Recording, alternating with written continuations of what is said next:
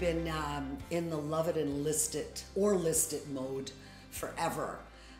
7 years I think we spent basically thinking about, all right, kids are gone, we need more room for parties, we love to cook and entertain, and so we actually started looking at other homes and places to go to. Nothing seemed to compare to the area we wanted to stay in. And so it finally became one of those things, okay, it's a forever home, let's stay here. And that's what ended up happening. We decided Nellie deserved to renovate. a really, really good kitchen Yeah. too. So that's one of the biggies that we were always looking for.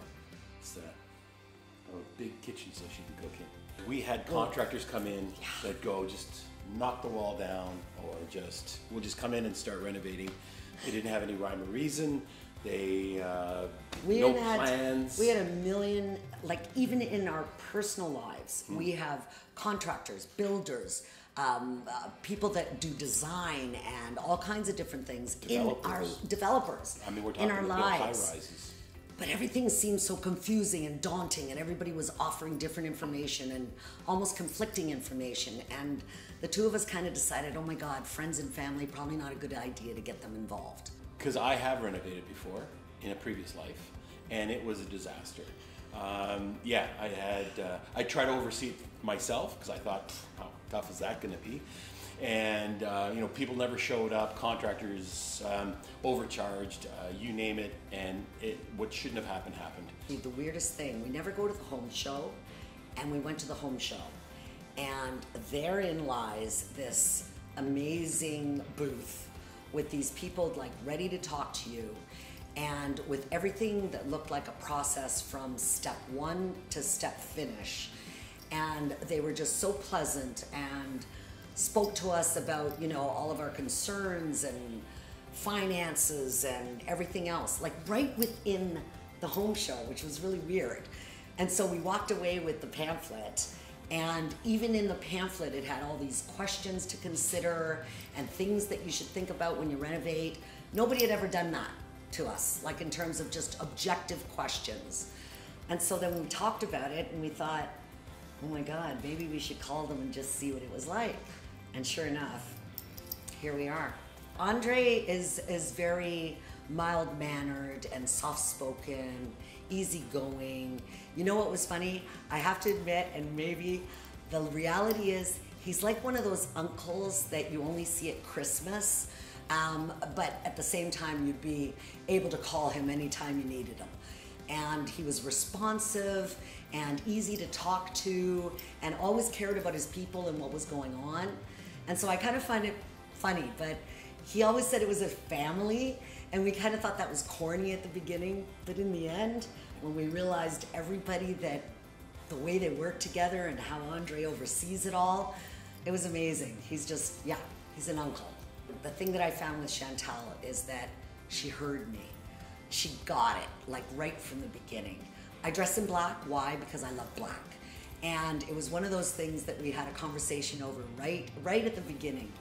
And she just understood my style. She got the look and the feel that I wanted. I almost talked to her about having an industrial restaurant because I didn't want it to look like, you know, there's some people, they renovate and their kitchen is a showroom and it's all gorgeous. I needed it to be functional, gorgeous, and at the same time feeling like anything I wanted to do in it was going to be possible.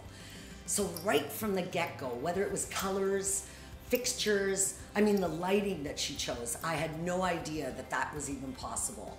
And sure enough, every little tiny detail that came up. Flooring, I wanted concrete, I wanted like craziness. And she was able to accommodate, taking me to a place that was unbelievably patient with me when I was going, no, no, no, no, no.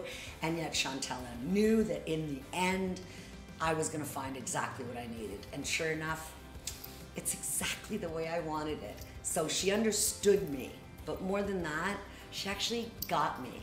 Got me from a sense of how I wanted to feel, and that was most important. And we enjoyed Prosecco every time she was here. First of all, you guys let us live here during the renovation, which was huge. I understand from a renovator's point of view, you don't want the resident homeowners hanging around your job site for the entire construction. but you guys let us live here. And I remember Andre saying there was a couple of stipulations, and one was which at 7 a.m. the equipment is here and you're starting up, and I don't care whether you're sleeping in bed or not, it's starting at 7 a.m. And what I loved about it is Adam came, and at 7:00 on our clock every morning, the key would go in the door, open, and he would walk in and start construction. So that was one of the things that I remember that I loved totally about construction. Their timeliness, coordination, organization. Cleanliness, did you say too? Oh my God. Yeah. Every time we were shocked at how perfectly clean everything was when they would leave at the end of the day. It was just amazing.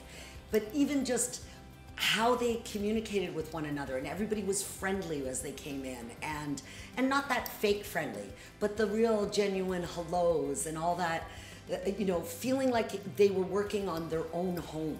That's the part that we also noticed, stuff that they brought up to us that we would have never thought about or didn't even come across as being something important, and then they were pointing it out. Even some things that we missed, and they said, oh, you need to look at that.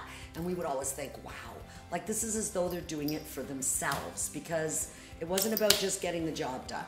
And the wonderful surprise that we had was that in spite of the fact that we thought we were going to have a super duper extra expense because of having to put an extra beam in, was it, or something to that effect? Yeah. And as it turned out, when they discovered that it was viable and not necessary, then that became a bonus for us on top of everything else. And just the surprise that, you know, things would go as smoothly as they did from a financial point of view and from a timeline point of view. Like who does their project on time? Sauce Nut. Absolutely. Like seriously, nobody believed us actually. They said, oh, how long did they take? It was always one of those kinds of questions that people would ask us, because you know everybody always feels skeptical about renovators, and that once they're in, things are going to change or something's going to happen. But in spite of all of the talk on the outside, I'm really glad that we chose what we chose, because it just went from a perfect project point of view. I just really believe that. Again, understanding the construction business, what wowed me a lot, was, especially in the very beginning, was the fact that Sauce Nut offered a guaranteed start time, guaranteed end time, guaranteed price, and guaranteed workmanship. And like, you know, thinking about, yeah, sure, until we were wowed, and then until we started with Sauce Nut, we had that start time guaranteed. They started on time. The stop time, they finished actually before. Yeah, as a matter of fact, yeah. Well, because of that too. Their workmanship, I'm telling you, these cabinets were redone because of something that Adam picked up that he wasn't happy with. Not us, but he wasn't happy with. So they came back and resprayed the cabinets, so guaranteed workmanship, checkbox there, and guaranteed price. They did not go over their budget that they set. So that wowed me a lot, and especially in this industry with construction, there's always little surprises everywhere.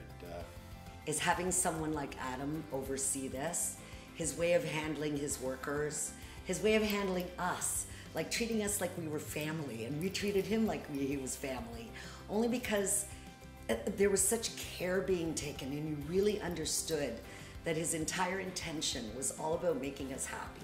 And he kept asking us the questions and making us feel comfortable. There was not a day that went by that we weren't looking forward to see Adam. At 7 a.m. Yeah, at 7 a.m. Even though we weren't, well, we were away a number of weeks and stuff like that in between all that. And we would always come back. Oh, and while we were away, he even kept us posted, like as far as what was happening, or sent a picture about a progress piece, or like really treating us like, I know you're not around and all that sort of stuff, but here's what's going on, here's what's happening. And I'm telling you, that guy, anyway, he's still... now everybody's going to ask for Adam. Yeah. But the whole Sauce Nut group is made up of all of totally. Adams. It's a big family. So, like, and, no matter who you get. And okay. Andre kept saying that, we're a family or whatever, and we would go, oh yeah, okay. And then there they were, the whole family. It was like cousins, and he's an uncle. Yeah. So it was a Christmas party. That's what was happening. There you go. Yeah. Seriously, it's entertainment bliss. Like, we're so proud. Like, when people walk in, it's the wow factor. Like, they look around and they kind of go, oh my God. And then we, you know, it's like we have to spend 20 minutes just letting them kind of view everything because they're enjoying and participating in what our transition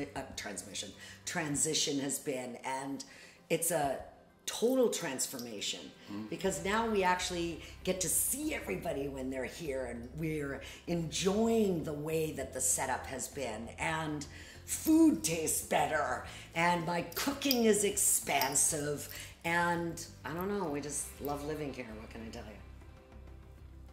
I'm gonna say do it once and do it right. Do it with sauce in it. Seriously, thank you. All right.